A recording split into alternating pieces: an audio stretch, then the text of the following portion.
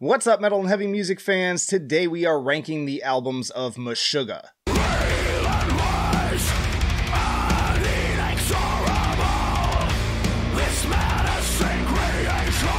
Alright, let's kick things off at the beginning with Contradictions Collapse in 1991. I actually got my start with Meshuggah on Destroy, Erase, Improve and had to circle back to this one later. Kind of avoided it for a while because, I don't know, just something about it didn't necessarily appeal to me, but ultimately it's a pretty solid album. I think the best way I've heard it described is as kind of like an extension of Metallica's And Justice for All and Master of Puppets. I can definitely hear that in Jens's vocals on this particular album. He's kind of putting more of that Hetfield Jarl into it, and the riffs are definitely kind of prog era Metallica. Taken just on its own, I would probably give this album like a B-, but within the larger context of the band's discography, I feel like a D feels more appropriate. So then we have Destroy, Erase, Improve in 1995, and like I said, this was my initial exposure to the band. My friends and I had been downloading songs from bands we'd come across in metal magazines, and I stumbled onto the track Future Breed Machine, and it just blew my mind, and I've been a fan ever since I heard it. This is where the band actually started to kind of develop their own sound with that trademark djent guitar tone and style, and then mixing that with those kind of jazzy interludes. Also, a couple of little factoids here. This album is number 42 on Rolling Stone's 50 Greatest Prog Rock Albums of All Time, and 77th on their list of 100 Greatest Metal Albums of All Time. So needless to say, it's popular and for a good reason. The first three tracks to me are excellent, maybe even perfection, but it does kind of start to lose some steam after Transfixion. There are also longer jazz parts like Acrid Plasticity that make for a more dynamic listen, but ultimately the pacing's a little bit clunky and it does drag in certain areas. So, you know, even though I kind of want to rank it higher for legacy, I'd say when weighted against everything else, I'm leaning towards kind of a B on this one. Which brings us to Chaosphere in 1998. So this seems to be like the favorite album of the old school Meshuggah fan base, and for a pretty good reason. It's got a lot of great stuff on it, especially mainstay track New Millennium Cyanide Christ. What a fantastic name for a track, by the way. It's definitely a much faster, heavier album than Destroy, Erase, Improve, and I'd say more to the point with fewer interludes, just getting in your face with the likes of Concatenation, which is one of my personal favorites. At this point, they're fully embracing the polyrhythmic djent style as the core element of their sound, and it feels like the blueprint for the rest of their albums moving forwards, even if it still has just a touch of that remaining kind of thrash energy. Another album I had to cycle back to as well, because even though I was initially exposed to Meshuggah with Destroy, Erase, Improve, I heard that album when nothing was coming out, so I basically skipped over this one. But I really kicked myself when I did finally come back to it, because damn, this is a really good album. I just happened across the CD in a discount bin for like $1, and I was like, well, hell, I can't say no to that, and I never looked back once I pressed play on it. I think the first half in particular is pretty much perfection, with pummeling ragers like Corridor of Chameleons, and then the groovier Neurotica, and then the second half's really solid too, with tracks like Sane, but that first half especially just kicks your fucking ass. I also like the weird vocals on the exquisite machinery of Torture, which will come full circle in a way. I will say that this one feels a little bit overly uniform when compared to some of my personal favorites. Like, there's just a lot of sameness between the tracks, so for that, it's not quite an S for me, but definitely I'd say an A at minimum. Fantastic album and a must-listen for the band. Then we have Nothing in 2002. So this has been my mainstay Meshuggah album basically since the day that it came out. I remember there were ads everywhere in the magazines I was reading, hyping it up, and they had the tagline, "You'll get nothing and like it," which I always found clever, so it kind of stuck with me. So yeah, unsurprisingly, this is an S-tier Meshuggah album for me personally, and for my money, it's also one of their most dynamic and varied albums with a lot of different textures and layers to it while never straying too far from their core sound. I definitely hear some interesting influence from the nu metal movement on the atmosphere and the production as well, which has also, it was pretty typical to other bands like Fear Factory around this time as well. Everybody was kind of figuring out, like, how do we capitalize on this new popular thing, but they did so in a way where it doesn't fall into, like, the worst tropes of that. And anyways, this also ditches basically any remaining thrash influences and really leans into the slower, groovier elements. Full-on hypnotic head-bobbing music at this point. It was also remastered in 2006 with 8-string guitars, and I like both versions. Obviously, the 8-string version has a lot more low end, but you know, either version is perfectly enjoyable. I probably spent about equal time with both of them. So many incredible songs on here: Rational Gaze, Spasm, Closed Eye Visuals, and I actually used Stenga in my college music course during the unit on time signatures. We were supposed to bring in tracks that were not in 4/4, and I actually had the teacher a little bit stumped because the drums here are in 4/4, but the guitar kind of rolls past it each time, and I've never been great at describing that. Somebody more into that stuff could explain it better, but it was just kind of fun to have the teacher sit there for a good 5 minutes kind of listening to the beginning and trying to figure out what was going on. If I do have one nitpicky criticism of the album, it's that it is a bit overlong and you could probably honestly snip off the last 2 tracks. They're not bad, it's just that it might be a little bit more concise that way. Either way, I could listen to this album over and over again, and I do, and I think for all of those reasons, it is worthy of that S tier level. Next up, we have the infamous Catch 33 in 2005. So I was pretty hyped for this to come out, coming off of the IEP in 2004, which also totally blew my mind. But as many of you know, I was pretty disappointed with the final results. I've talked about this quite a bit if you're a regular viewer of the channel. But I got enough comments on the previous video telling me I'm wrong, so I gave this one another shot, as I always do when I re-listen to these. I mean, I've listened to it quite a few times, but I very recently gave it another good old college try to appease the mob and see if maybe I would finally change my mind. Now, I will say I enjoyed portions of it more than previously, and it definitely gets me banging my head, but for the life of me, I still cannot understand the people that call this their best album, and they are out there. There's quite a few of them. For those not familiar, this entire album is also built as one long arrangement, like the IEP was, just broken up into, I guess, what you could call sort of movements. But ultimately, so much of it just feels so repetitious and even downright boring in the quiet sections, which actually feel completely unnecessary to an extent, at least with how long they go on. There are admittedly some solid performances on here, and it's not without its moments. I respect the experimentation, but it just doesn't stack up in comparison to the others. And the cardinal sin is that one of the main draws of Meshuggah is the rhythms. Like, that's kind of the whole thing, right? Like, everything down to the vocals is percussion. And so particularly Hake's drumming is such an important element, in my opinion.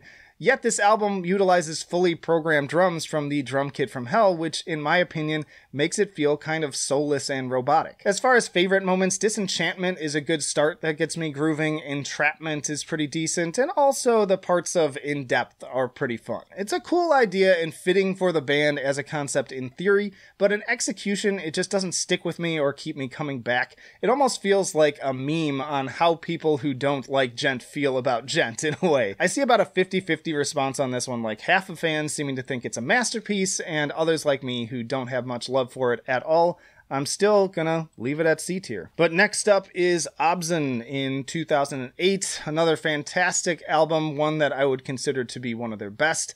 I love Combustion. It really kicks you in the face right out of the gate, and that bass intro always reminds me of Tool, which makes sense because they're actually touring with them around this time, and this song just grabs you by the throat and is just an excellent way to kick off the album. Then, of course, there's Bleed. Both of these songs, I'd say, are probably in like their top 5 songs of all time, and seeing them perform Bleed live, too, like almost brought down the damn house at the venue. There's something so malevolent about that little ascending and descending riff that just really tickles the reptilian part of your brain. They should do psychological research around the effects of that song. This was also kind of a return to their faster paced material because both Nothing and Catch 33 had that kind of slower, groovier pace, and this is more like raw, in your face, just super balls to the wall. Then there are also some great deeper cuts on here like Electric Red, Provis, and the closer Dancers to a Discordant System, which ends on the same utterly destructive, apocalyptic note that this album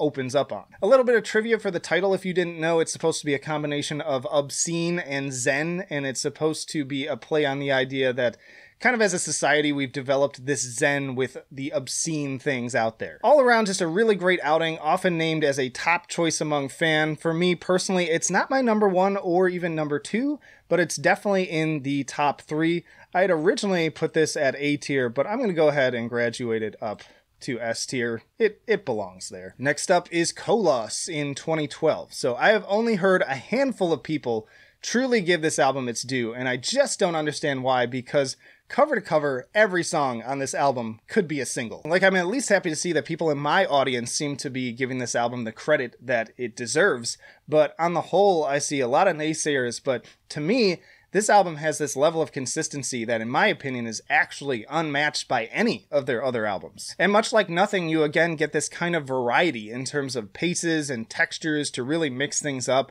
You've got the lumbering menace of I Am Colossus, you've got the groove machine of Do Not Look Down, the maniacal tapping of The Demon's Name is Surveillance, the frantic sliding on Marrow, which is just like neck-snapping material, and the mega gent mosh pit anthem Demiurge, which is another absolute barn burner and top 10 track for them. And I've mentioned this before, but I heard someone refer to this album as slower than the other ones, and to that person, I have to say, are we listening to the same album? Because if we are, you should really get your ears checked and listen again. Seriously, what's not to love on this thing? This is a great album that deserves more recognition, and it barely feels its length because it's another one that's nearly an hour, but it just breezes by. And to include an actual quote from Thomas Hake on this one, he said, "As always, we try to make our music in a slightly different direction with each album, and with Koloss, we feel we really nailed what we were going for. Organic brutality, viscera, and groove all crammed into a 54-minute metalicious treat best avoided by the faint of heart." I concur. I'm going to say it again, and I don't care who disagrees.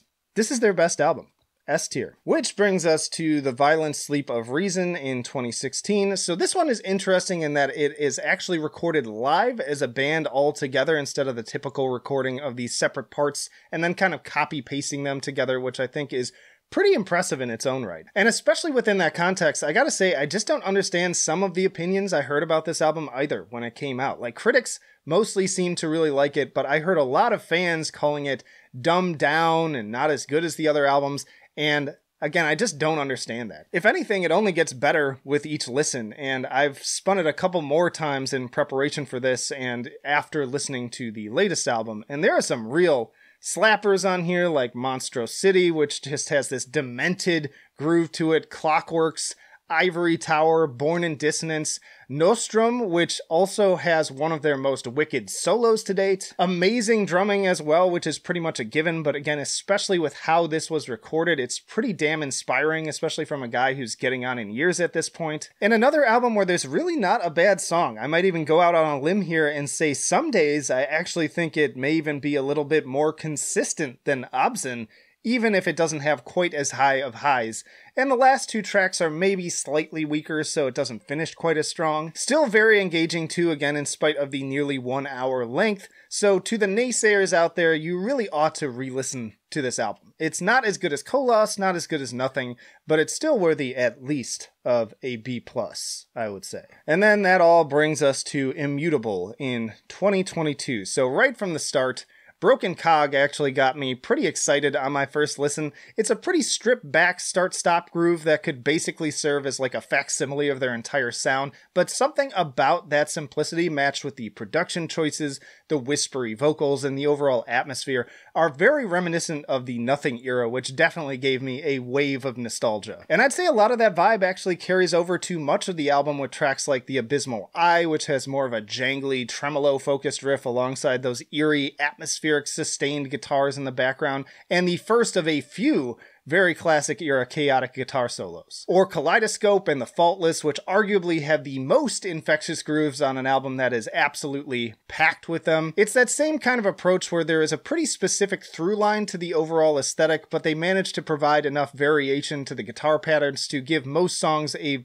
pretty specific personality. Certain tracks also bring that obZen energy, like Light Shortening the Fuse, which has a hook that reminds me a bit of a slowed down version of Combustion, and Ligature Marks, which feels like a cross between a chunky Nothing era head bobber with a bit of the title track from obZen. I'd put the chuggy Phantoms in this category as well. And then others like God He Sees in Mirrors and Armies of the Preposterous almost feel like they're reaching back to Chaosphere. There are some marks of returning experimentation here and there as well. I feel like it's been a while since we got some vocal variation, but I've already mentioned the whispery moments, and then on the Faultless, we also get one of their creepy kind of spoken word sections where the voice sounds like it's been maybe pitched down. Like I said in my early impressions video, I'm getting some Buffalo Bill vibes. It rubs the lotion on its skin or else it gets the hose again. Then there are some slight musical detours with another one of their minimalist and vaguely unsettling closers, the eerie interlude of Black Cathedral, which forgoes any djenting at all in favor of more of a black metal sound, and